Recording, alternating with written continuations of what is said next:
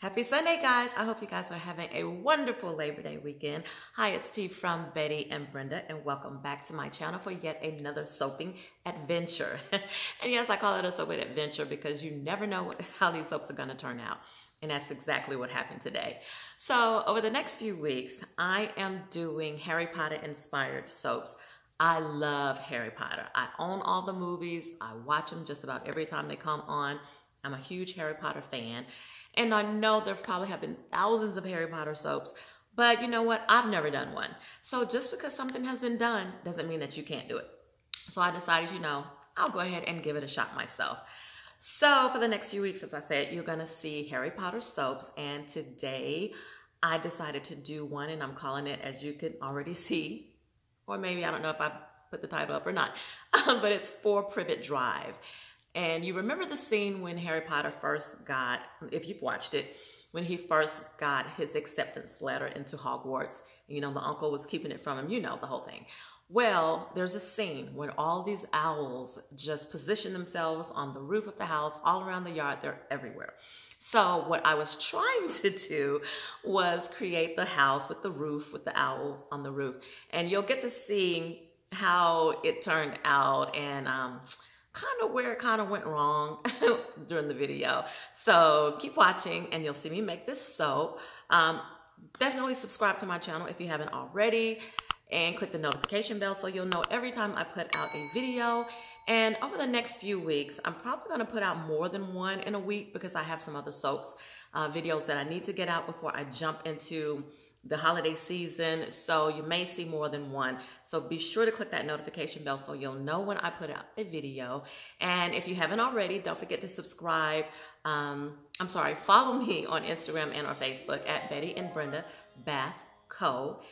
And since it's Labor Day weekend, I'm having a lather day, a lather day sale, not Labor Day sale, but a lather day sale. So you can go out to bettyandbrenda.com if you'd like to try any of my products. I have some items on sale. And I think that's enough of me talking. So I'm going to be quiet here, let you get to the video. And as the video is going on, I'll explain to you what I should have done to make the soap better than what it was. I mean, hey, it's growing on me. I still kind of like it. The next ones I like even better. But again, okay, I'm quiet. Go ahead, watch the video. Chat with you later. Bye.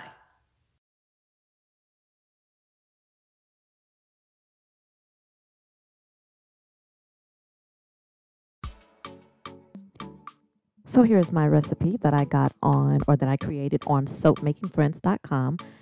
You can look in the description box for the full recipe. And here I have my hard oils already melted, and that's avocado, cocoa, butter, and coconut oil, mixed with my liquid oils, apricot, castor, and rice bran. And as you can see, I am using mocha, which is a dark brown, and I'm also mixing in some honey blush, which is a sort of a lighter tan kind of color because the house was brown or shades of brown. And then I'm also putting in a little bit of that gold mica. And my fragrance is Sun-Kissed Cocoa. So here I'm adding my additives, and that's oatmeal, which is like a natural exfoliant and can help soothe the skin. And in addition to oatmeal, most times I also add kaolin clay, which I'm adding here. And it also helps to absorb excess oil in the skin. But the main reason I like it is because it adds sort of a slip or a silkiness to your finished soap.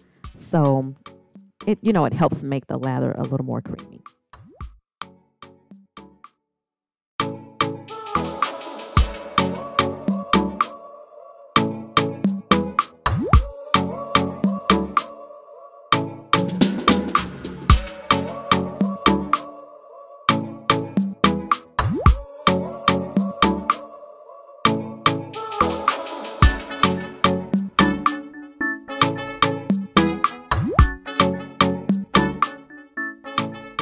And here's my lye solution today, which is water, silk fibers. I have a little sugar in there and some sodium lactate. So you see me tapping here just to release some of the air bubbles.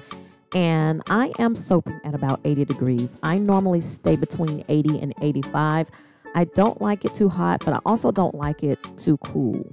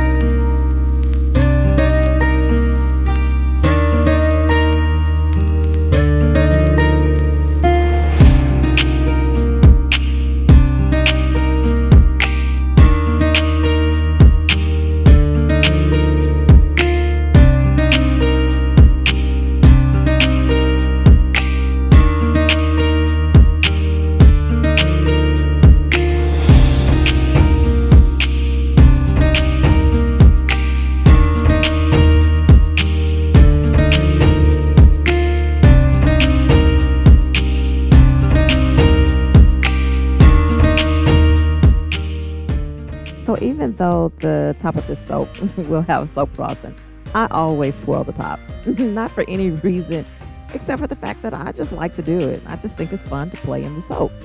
And unfortunately, I turned it off to let my soap frosting set up, and I forgot to press record. So you missed me putting most of the soap frosting on.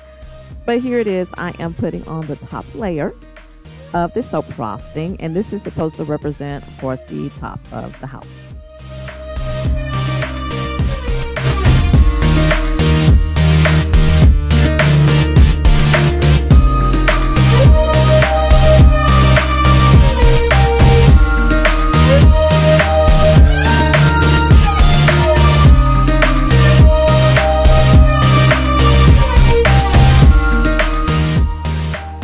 So these are supposed to be the chimney pieces, and this is mistake number 1. I use these just by placing some soap in a rectangle silicone mold, so nothing special here. But the problem is that I made the chimneys too big. So as you can see, while I'm pushing them down in the soap, it's actually pushing my soap over. So I should have either made the chimneys smaller or not poured the soap into the top of the mold. And here's mistake number 2. I'm just putting a little bit of soap on the top so I can stick in my owls, which I made those also from a silicone mold. The owls, as you will see, are actually too big.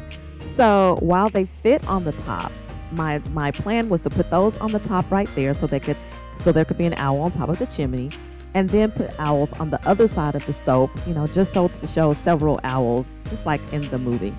But they were too big. I should have used soap dough owls.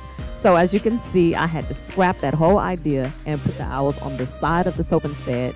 And I'm sorry I didn't record that either, because it was way too high. I couldn't cut it, so that's why I had to put them on the side. And then they were too big for me to put more than one. So this is how it actually turned out. Not bad, but not how I wanted it. I wanted there to be at least 2 owls on the soap. Like I said, this was before I really got into the soap dough, but I should have made owls using soap dough so they could have been smaller. I had to push the soap all the way over to the side just to be able to cut it. And you can see I have like a wooden plank on the side just to try to make sure that I was cutting straight pieces. But here's the soap. And excuse me, initially I did not like it, But after it's been sitting for a while, I actually think it's kind of cute. Not exactly what I had in mind, but you can tell that there are owls there. So again, guys, if you haven't subscribed to my channel, go ahead and click that subscribe button. Click the notification bell so you'll know every time I put out a video. Please leave a message in the comment section. I like to see your messages. Let me know what you think about this soap. And as I said, there'll be a few more Harry Potter soaps, so stay tuned to see those. And I will chat with you guys next week. Bye.